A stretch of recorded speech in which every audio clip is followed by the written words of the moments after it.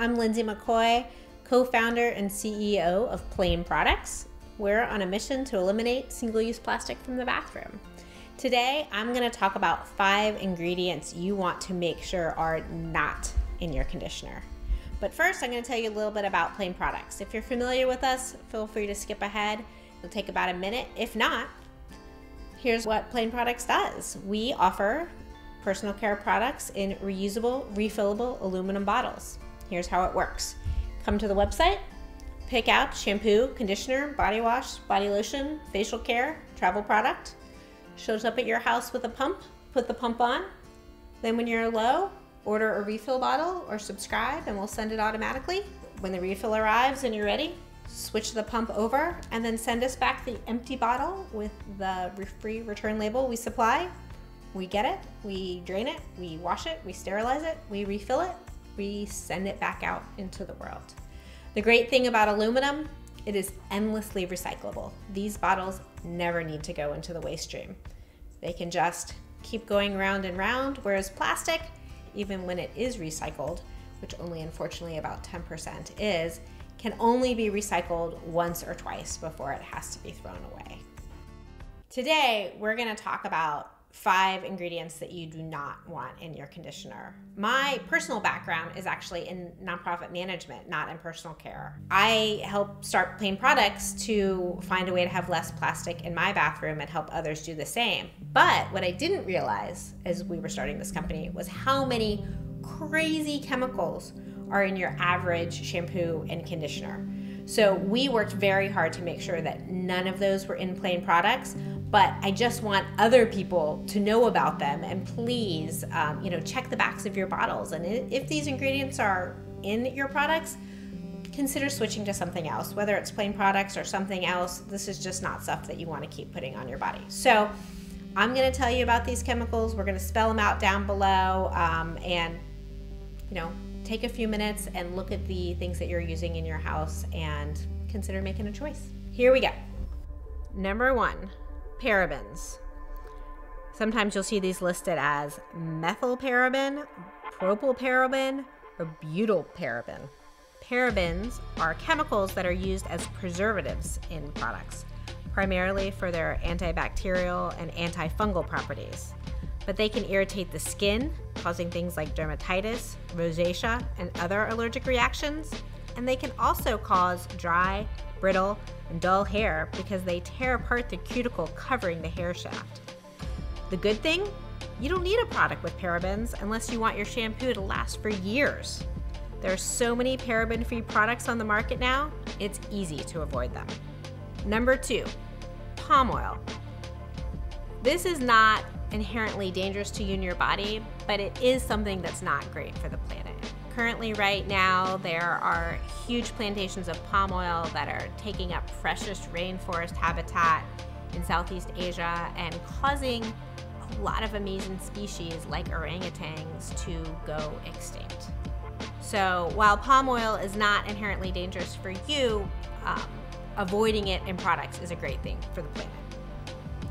Number 3, silicone. Common ingredient: cyclomethicone, dimethicone, methicone, ammonodimethicone, dimethiconal, or cyclomethicone, cyclopentosiloxone. I'm not sure if I'm saying that last one right, but silicones are synthetic polymers that help your hair repel water, making them an effective tool for taming frizz, locking in moisture, and adding shine. While they don't pose a health threat, they can build up in your hair, which makes it difficult to get real moisture into your hair. This can lead to brittle hair with a lot of frizz, making it especially bad for curly hair. Number 4, isopropyl alcohol. Isopropyl alcohol is used in conditioners primarily for its drying effect and its ability to absorb other substances into hair follicles. It's an alcohol that evaporates quickly and is used in everything from hairsprays to cosmetics, but it shouldn't be. Isopropyl alcohol ends up leaving your hair dry and frizzy and can lead to negative health consequences like irritation and damage to the nervous, heart, and respiratory systems. Number 5, triclosan. Triclosan is a synthetic microbial that's added to hair care products to reduce or prevent bacterial growth. It can disrupt your endocrine system, and it's linked to an increased risk of breast cancer.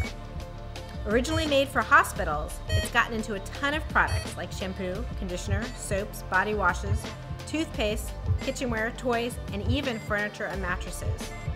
It's classified as a skin and eye irritant, and it's toxic to aquatic life. It's also one of the main things that's led to the rise of superbugs, viruses and bacteria that are now resistant to standard antimicrobials and antibacterials. The good news? The FDA recently banned triclosan and other antibacterials, but not all consumer products have taken them out of their ingredients list yet. One other thing to look out for: synthetic fragrances. At some point, large companies convinced the FDA that they should not have to tell people what was in their fragrances because it was a trade secret. All the chemicals that they created to make things smell amazing are actually just a lot of chemicals. So you will see on all products just listed the word fragrance. At Plaine Products, we only use essential oils to scent our products. So you know exactly what we're using. We do not use chemicals to make them smell good, but just beware of that phrase, fragrance. If a company's being transparent, they should tell you what's in their fragrance, but rarely do they. Here at Plaine Products, all of our ingredients are plant-based, and in fact, our main ingredient is aloe, which is part of what makes them all so amazing. I mean, aloe is just this nutrient-dense antioxidant miracle from nature. So when you see ingredients lists, the way that they're listed, the thing that's first is what's most in the product, all the way to the least amount in the product.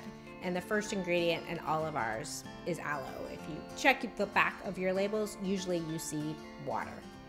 And they can do that because there's so many other chemicals that help fill it out. And we don't need to do that because of that aloe base that we're using.